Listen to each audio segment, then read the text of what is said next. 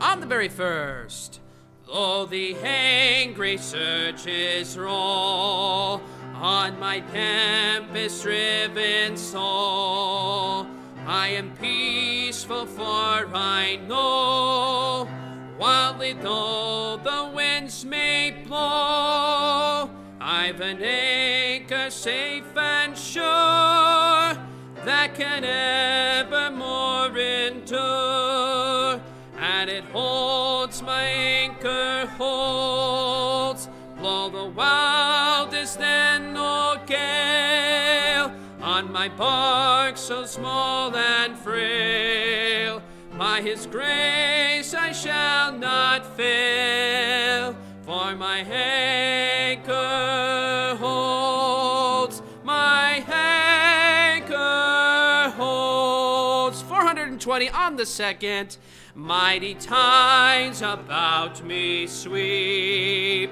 perils lurk within the deep, angry clouds o'ershade the sky, and the tempest raises high. Still I stand the tempest shock, for my anchor grips the rock, and it holds, my anchor holds, blows the wildest and no gale, on my bark so small and frail, by his grace I shall not fail, for my anchor holds, my anchor holds. Let's go to the very last. Troubles almost whelm the soul, griefs like billows o'er me roll, tempters seek to lure astray, storms occur the light of day, but in Christ I can be bold, I've an anchor that shall hold, and it holds, my anchor holds, blow the wildest and no gale, on my bark so small and frail, by his grace I shall not fail, for my anchor holds, my anchor holds. That's a good one to wake you up, huh? Amen. Let's go to Lord in prayer. Let's ask him to bless the service. Dear Heavenly Father, Lord, we come to you in Jesus' name, very thankful, Lord, for this day. Thankful that you are our anchor. Thankful, Lord, that you are our guide, and Lord, all good things are coming from you. And so, Lord, we thank you for the opportunity to be here this Sunday afternoon, and we do pray that you'd please be with Brother Darrell as he studied, and Lord, you'd change courses in the middle of the stream, but Lord, that's your prerogative, and we're very thankful, Lord, for you putting upon his heart what you wanted him to say this afternoon. And so, Lord, strengthen his voice, his mind, and help him, Lord, as he delivers the message. And Lord, may we apply it to our lives, because it's what thus saith the Lord. We just thank you so much for this opportunity. Help us, Lord, now to sing boldly to your honor and glory. In Jesus' name, amen. You may be seated. Let's turn now to page 391. 391. Send the light. The light of the world. The light of the world. The light of the world. 391. On the very first. 391. The light of the world. The whole world was lost in the darkness of sin. The light of the world is Jesus. Like sunshine at noonday, his glory shone in. The light of the world is Jesus. Come to the light, is shining for thee. Sweetly the light has dawned upon me. Once I was blind, but now I can see. The light of the world is Jesus. No darkness have we who in Jesus abide. The light of the world is Jesus. We walk in the light when we follow our guide. The light of the world is Jesus. Come to the light, 'tis shining for thee. Sweetly the light has dawned upon me. Once I was blind, but now I can see. The light of the world is Jesus. On the very last, no need for the sunlight in heaven, we're told. The light of the world is Jesus. The Lamb is the light in the city of gold. The light of the world is Jesus. Come to the light, 'tis shining for thee. Sweetly the light has dawned upon me. Once I was blind, and now I can see. The light of the world is Jesus. Wonderful singing. Brother Darrell. All right, well, good afternoon. Thank you for staying with us, and for those watching online, we greet you as well. Pastor sure wants to get the nap time real quick, doesn't he? Only singing the first, the second, and the fourth on all the songs. There's also the Texans game playing, but we're not going to be any good until next year. This is still a third year of rebuild. So there's no point in going home watching that. It's nap time.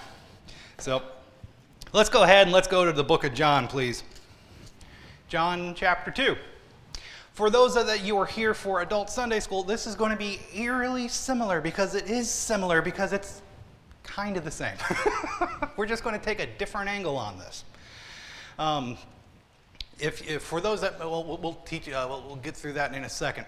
But in Sunday school, we started off with in chapter 1 towards the end, where Jesus called 5 of his 12 disciples, and I know pastors going on Wednesday nights about the 12 disciples, and it's just how it just lined up on the timeline. So we're not trying to compare notes on purpose. If this is a coincidence, that's God working anonymously. But we're going to be in John chapter 2 after 5 disciples have been called. We see that Jesus, it takes 3 days for them to travel from where they were to get up to Cana for their wedding, for a wedding ceremony that they were invited to. We're not going to reteach everything point for point that we did for Sunday school, but for those that were not in Sunday school with the adult class, we do need to review. So let's get started. John chapter 2, verse 1. And the third day there was a marriage in Cana of Galilee, and the mother of Jesus was there. And both Jesus was called and his disciples to the marriage. And when they wanted wine, the mother of Jesus saith unto them, They have no wine. Jesus saith unto her, Woman, what have I to do with thee? Mine hour is not yet come. And we noted this earlier in Sunday school. A couple of things on this. They were just in town. Jesus was invited, but they didn't know the +5 was going to be there, so it's Jesus +5. They were going to be, are we going to have enough for everybody? You can come, we'll make things stretch. Foreshadowing. They're going to make things stretch. And they're just going through, and then Mary just comes to Jesus.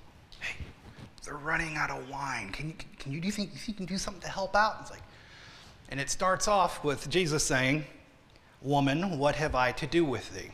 Mine hour is not yet come. Notice he said mother, or not mother, but woman. This is a gentle rebuke that our Savior is giving to his earthly mother. And if he's willing to rebuke Mary, that should tell us something, that Mary's not sinless like some religions teach. She had to be rebuked at times as well, because she is a sinner just like the rest of us. She just had the honor of bearing Jesus as her son. What have I to do with it? Literally, why is this my problem? It may seem harsh today, but when we're just looking at it, when Jesus says this, I'm a guest. I'm supposed to be a servant to help out as well. I was invited. Can I not stay at the dinner table too? It's not really my problem. But what are you expecting me to do? Conjure stuff up? Mine hour is not yet come. His ministry on earth has not started yet at this point in time. And if he were to start his ministry by a confirmation of a miracle, that's kind of rude on his part. He's at a wedding. He was invited, and he's going to take the spotlight off the married couple for himself to start preaching? That's kind of rude. Mine hour is not yet come. It can't do this just yet. Mom didn't hear this. Because verse 5, his mother saith unto the servants, whatsoever he saith unto you, do it. He's like, I don't want to hear, can you please help out?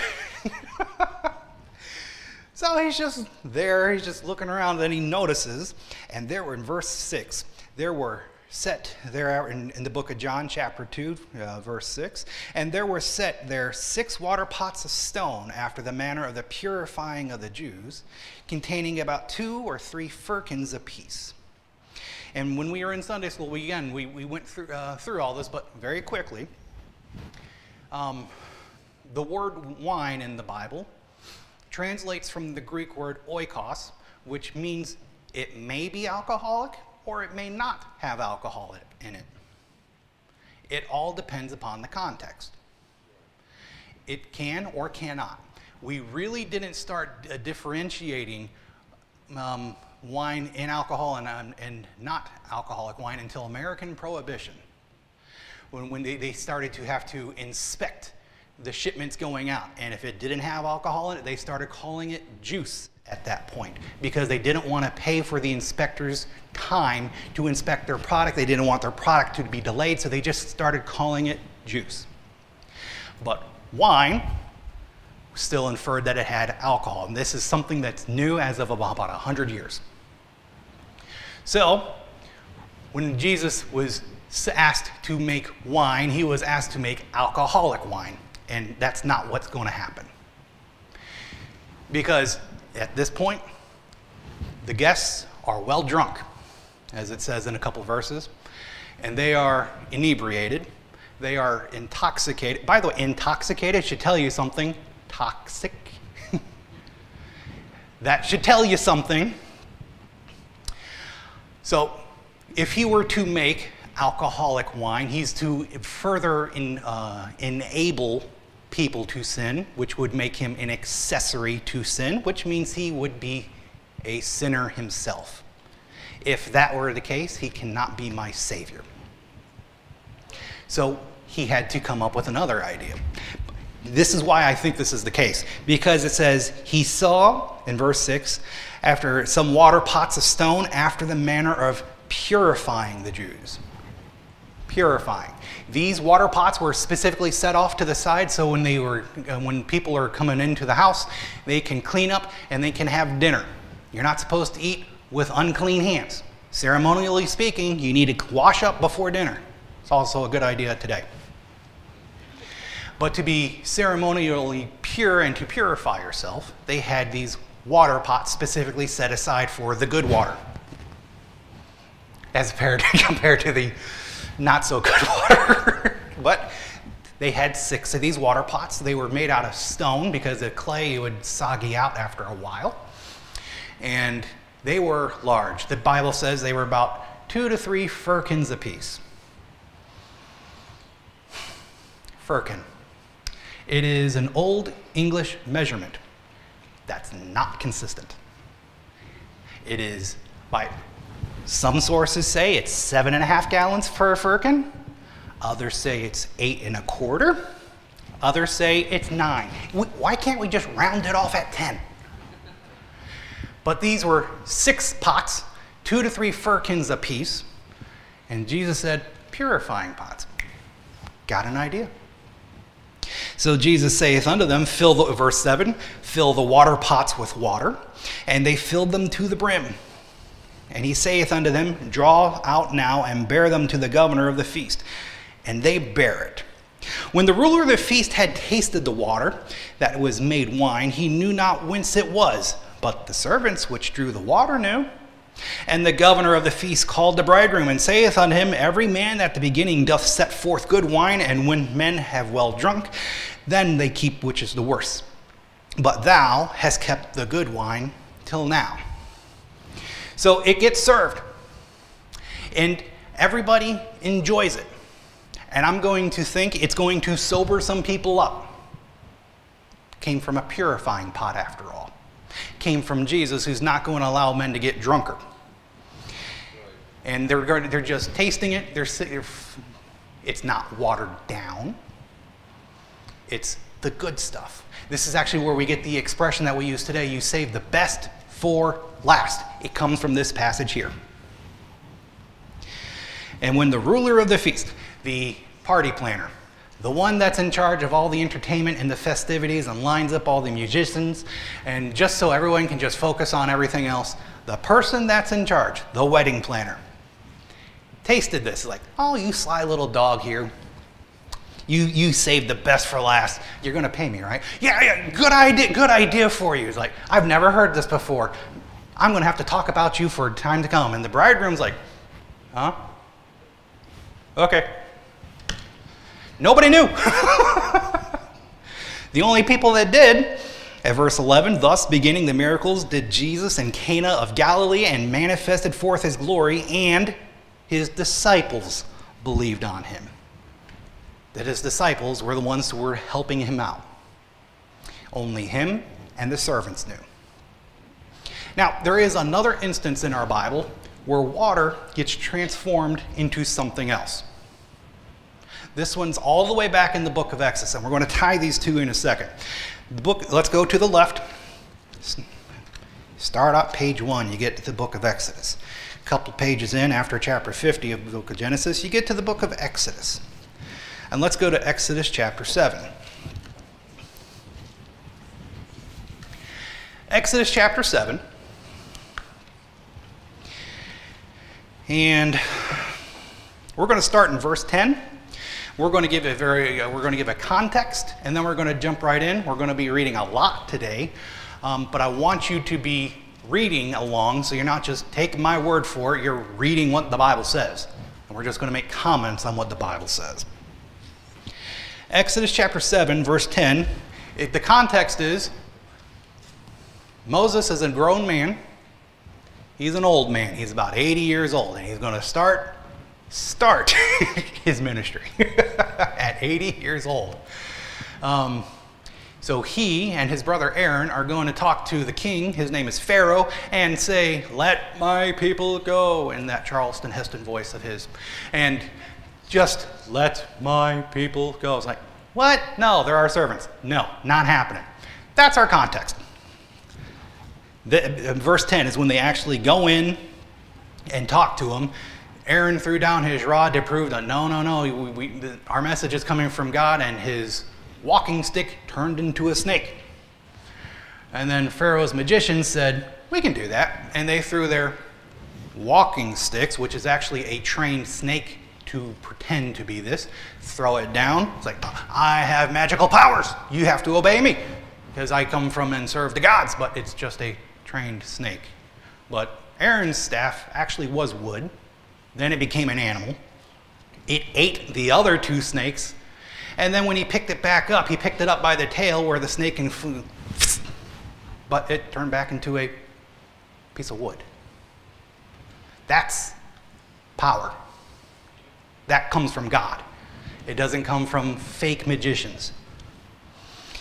Verse 10, and Moses and Aaron went into Pharaoh, and they did so as the Lord had commanded. And Aaron cast down his rod before Pharaoh and before the servants, and he became a servant. Then Pharaoh called the wise men and the sorcerers, now the magicians of Egypt. They did also in like manner with their enchantments, and they cast down every man his rod, and they became serpents.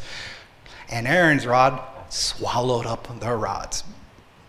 And he hardened Pharaoh's heart, and he hearkened not unto them. And the Lord had said, verse 13, he hardened Pharaoh's heart. He, being Pharaoh, hardened his own heart. This is a very big distinction we need to make at this this juncture here, because there are going to be 10 various plagues that are going to affect an entire world power. And it all starts with the Pharaoh hardening his own heart first. There's going to be some passages where it says, and the Lord hardened his heart. But he's only helping Pharaoh's decision to go along. This is an important distinction. Be careful what you wish for, because God might actually help you out with it. He hardened his own heart first. That can take an entire different message all by itself, but we need to move on. Verse 14. And the Lord said unto Moses, Pharaoh's heart is hardened. He refuses to let the people go. Get thee unto Pharaoh in the morning. Lo, he goeth out into the water. And thou shalt stand by the river's bank against he come. The rod which thou turn into a serpent shalt thou take in thine hand. So Moses, borrow your brother's rod. And thou shalt say unto him, the Lord God of the Hebrews hath sent me unto thee, saying, let my people go, in that Charleston Heston voice, that they may serve me in the wilderness. And behold, hitherto thou shouldest not hear. Thus saith the Lord, in thou I am the Lord. Behold, I will smite the rod that is in thine hand upon the waters which are in the river, and they shall turn to blood. And the fish that is in the river shall die, and the river shall stink, and the Egyptians shall loathe to drink the water of the river. This is what's going to happen tomorrow. Make sure you crash the party. Verse 19, and the Lord spake unto Moses, saying unto Aaron, take thy rod and stretch out thine hand upon the waters of Egypt, upon the streams, upon the rivers, upon the ponds, and upon the pools of water, and they become blood, that there may be blood throughout the land of Egypt, both in the vessels of wood and in the vessels of stone. And Moses and Aaron did so, as the Lord commanded. And he lifted up the rod and smote the waters in the river, in the sight of Pharaoh, and in all the sight of the servants. And the water that in the river were turned to blood. Now, Pharaoh had another opportunity to say, all right, I'll let you guys go. But he didn't. It is also estimated and believed at this time that Pharaoh is overseeing a ceremony for one of their false gods, because he's the self-proclaimed God amongst people in human flesh.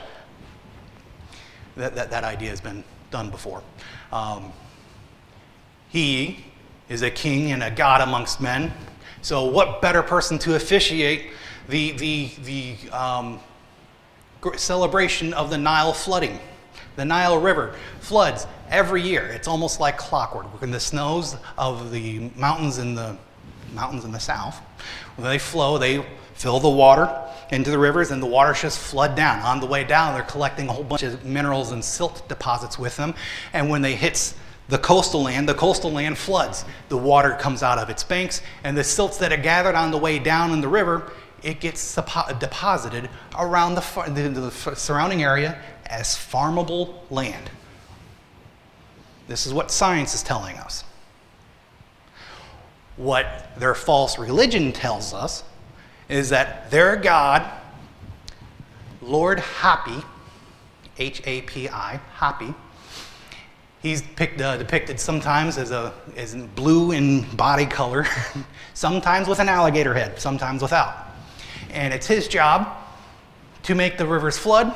Oh, he's also called the Lord of the Fish. Coming back to that point in a second. This guy is responsible for making the Nile rivers flood every year. Never mind the fact that they saw the snows melt and it's just coming down. And so this is a celebration instance where the Pharaoh is presiding over it. It's flood time. The river's there. The false god Hapi did it again. It's like, no, it's just snowdrift coming down. And gave Pharaoh one more time. He's like, okay, you hardened your heart.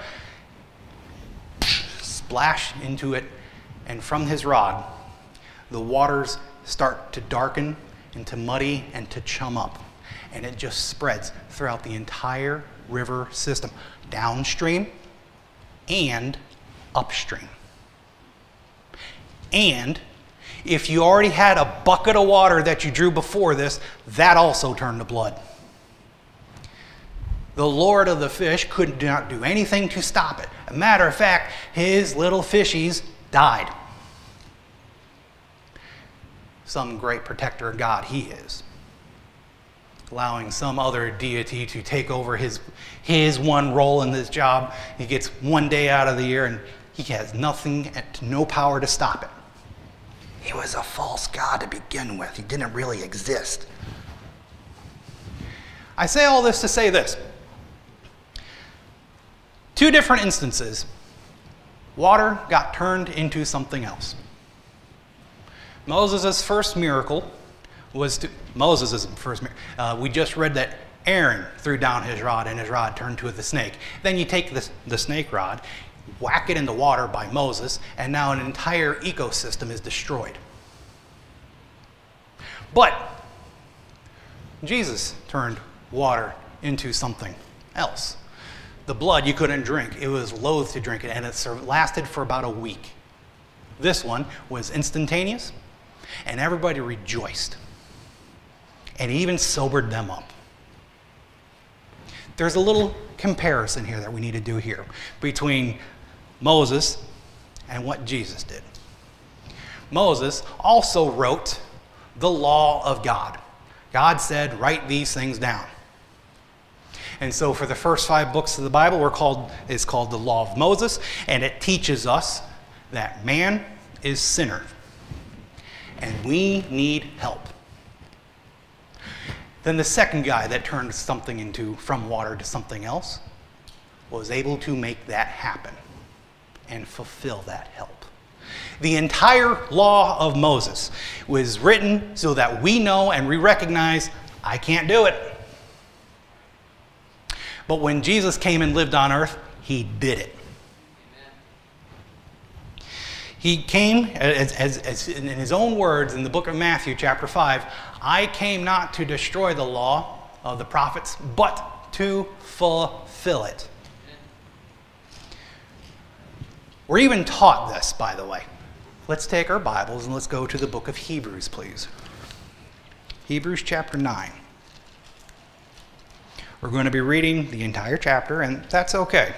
The best words that are coming out of my mouth is quoting the scripture. Hebrews chapter 9. Moses gave us the law. The law tells us that we are incapable of holding it and keeping it. And the best that we can try is failure. We are also told in the book of Romans that any type of failure is a death sentence. For the wages of sin is death. There was a little proposition inside the law of Moses that if you just did these animal sacrifices, then we can do this. And then next year, let's do it again. Then next year, we can do it again. And next year, you get the point. But there's a better method. Hebrews chapter 9. Then verily, the first covenant had also ordinances of divine service and a worldly sanctuary. For there was a tabernacle made, and first there was the candlestick and the table and the shewbread, and which is called the sanctuary. And after the second veil, the tabernacle, which is called the holiest of all, which had the golden censer and the ark and the covenant laid round about the gold, wherein was the golden pot that had manna, and Aaron's rod that budded, and the tables of the cup. Aaron's rod, same one that struck the Nile River, by the way, the same one that still has a couple snakes on the inside. That one is inside the Ark of the Covenant, and the tables of the covenant, and over the cherubims of glory, shadowing the mercy seat, on which we cannot now speak particularly. Right there where he's just describing what's physically in the temple, what was in the tabernacle while they were making everything, while they were doing their supposed to be a month-and-a-half trip, which turned into a 40-year, oh, we took the wrong turn trip. Verse 6.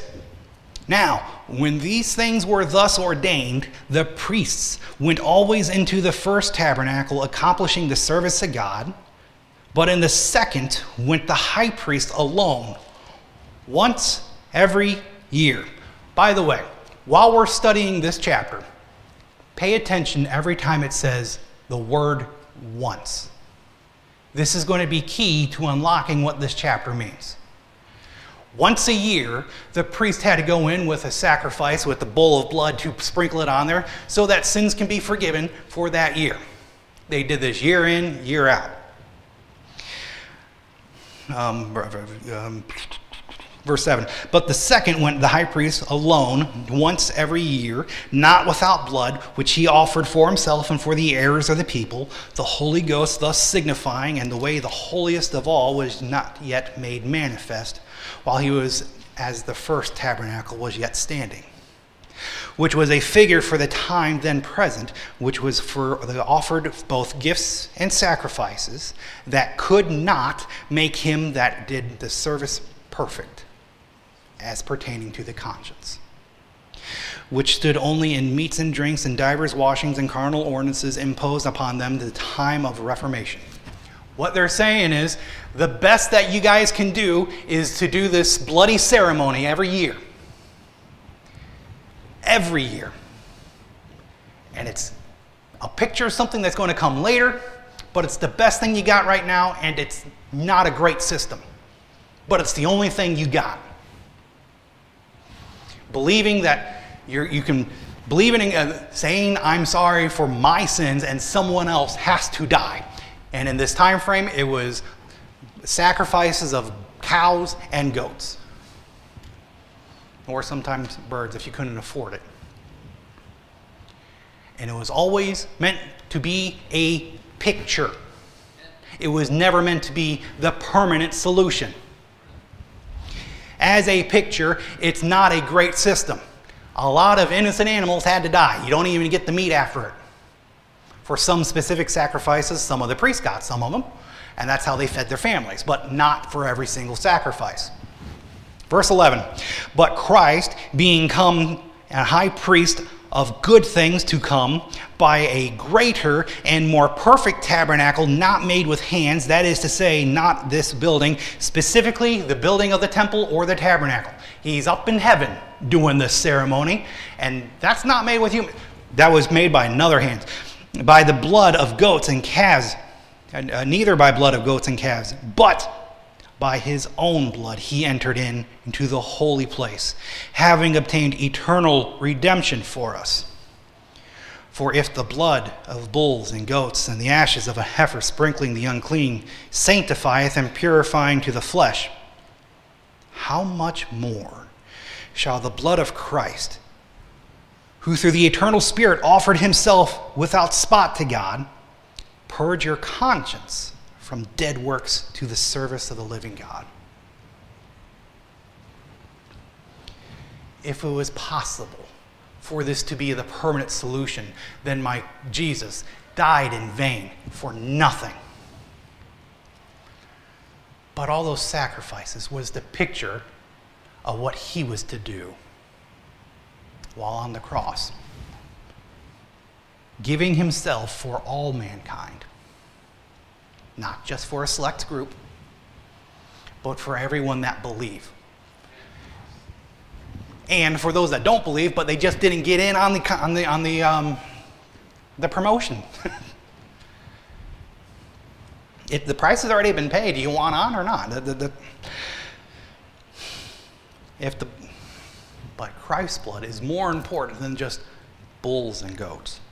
And for this cause, verse 15, he is the new mediator of the New Testament, that by means of death, for the redemption and the transgressions that he didn't do, by the transgressions that were first under the first testament, they which are called might receive the promise of eternal life. The first testament, the law written down by Moses, because he just wrote down what God said. So God's law said if you are breaking it in any point, you are guilty of everything, and you have a death sentence on you already. But when Jesus comes and he sprinkles his own blood in place of you, you have eternal life. And your conscience can even be cleared as well.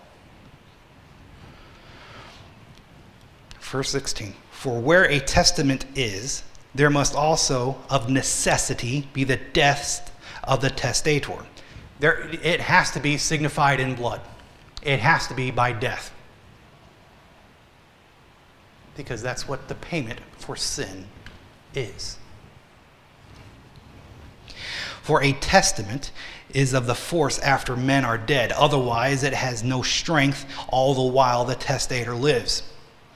Whereupon neither the first testament was dedicated without blood. In order for it to have power, in order for it to have legal binding circumstances, someone has to die. And Jesus died in your place for you, so that you don't have to suffer eternal damnation. He did it for you. And when he died, he empowered the New Testament so that we can have forgiveness of sins. And it's by his strength that it's kept, not by ours, his. For when Moses had spoken every precept to the people according to the law, he took the blood of calves and of goats with water and scarlet wool and hyssop, and sprinkled both the book and the people, saying, This is the blood of the testament which God hath enjoined you into. Moreover, he sprinkled the blood of both the tabernacle and the vessels and the ministry, and all these things are by the law purged by blood, and without the shedding of blood there is no remission. It was therefore necessary that the pattern of these things in the heavens should be purified with these, but the heavenly things themselves with better sacrifices than these. It was necessary that it happened, but there is something better than just the blood of bulls, cows, and goats for the remission of sins. It's the blood of Christ.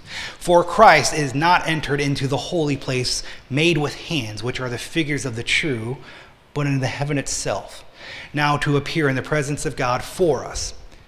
Nor yet that he should offer himself unto the high priest entereth into the holy place every year of the blood of others. For then must he often have suffered since the foundation of the world, but now, here's this word again, once. But now once, in the end of the world, he hath appeared to put away sin by the sacrifice of himself. No longer a yearly religious thing to do. When Christ died, it stopped everything because it's done. There was no need to go back to the old system.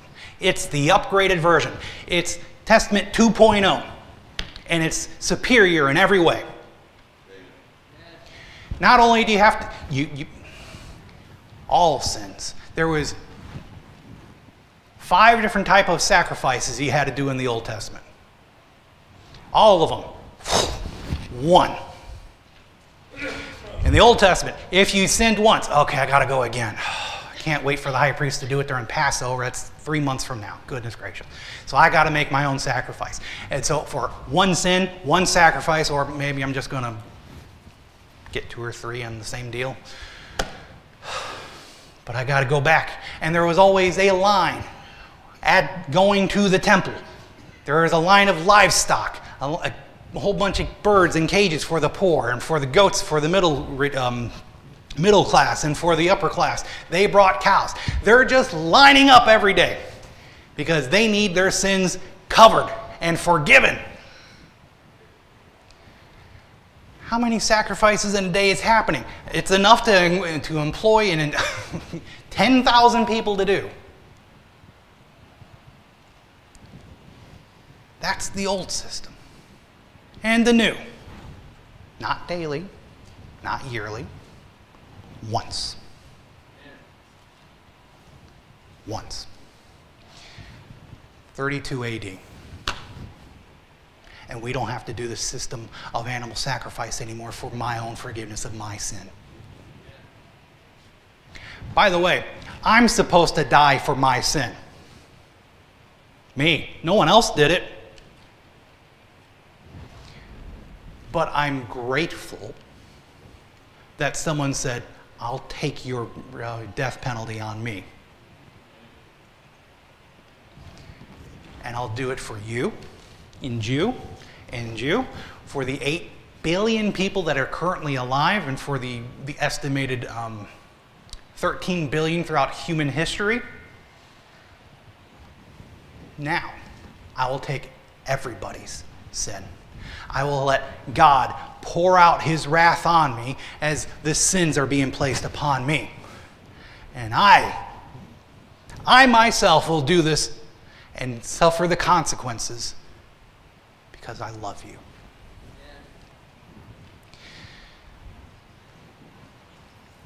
Because he loves us. Jesus said that. He knew full well going into what was going to happen the next day. There was cogs in motion and gears in motion already, and he just prayed and stayed up the entire night praying like, I don't want to do this. But for the sake of my love for these people, for all mankind, past, present, and future, which I'm part of the future, I will sacrifice myself for. But if there's any other way, God, we need to do something about it. Let this cup pass from me. Nevertheless, not my will, but thine be done.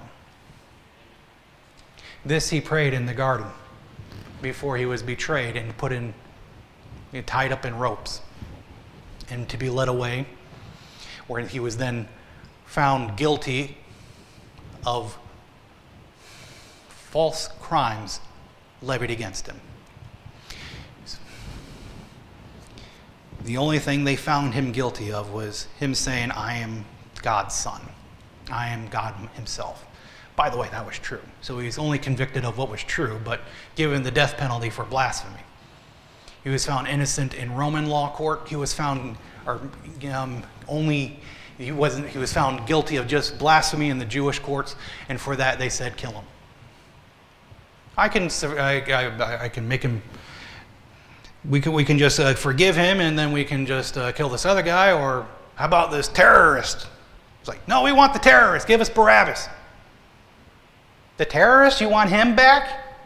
No, you don't understand me. I'm willing to pardon one person, and you want the terrorist?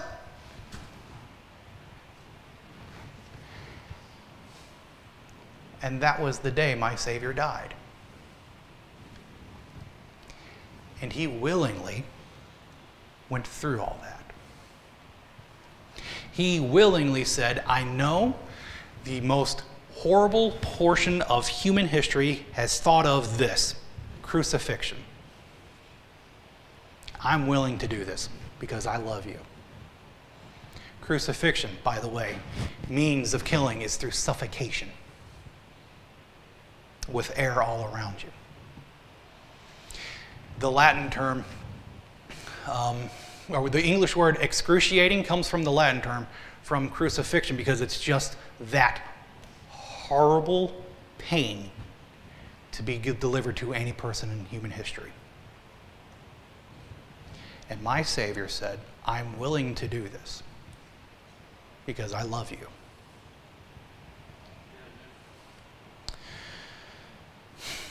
But it didn't end there at the cross.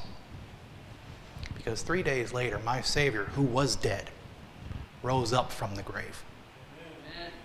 And he is currently, physically in heaven, praying to God on my behalf, hoping that, waiting for me to pray. The Holy Spirit takes my prayers up to Jesus, and Jesus presents it to God. That's his current job. He also has a lot more to do in the future, but that's the book of Revelation. We're here in Hebrews. He is alive today. And he can still say, I love you. When I get up yonder, I want to give him a bear hug, and I want to smell what type of shampoo he has and what type of cologne he uses. I want to say thank you. My Savior brought about an entire system that was better than the past one.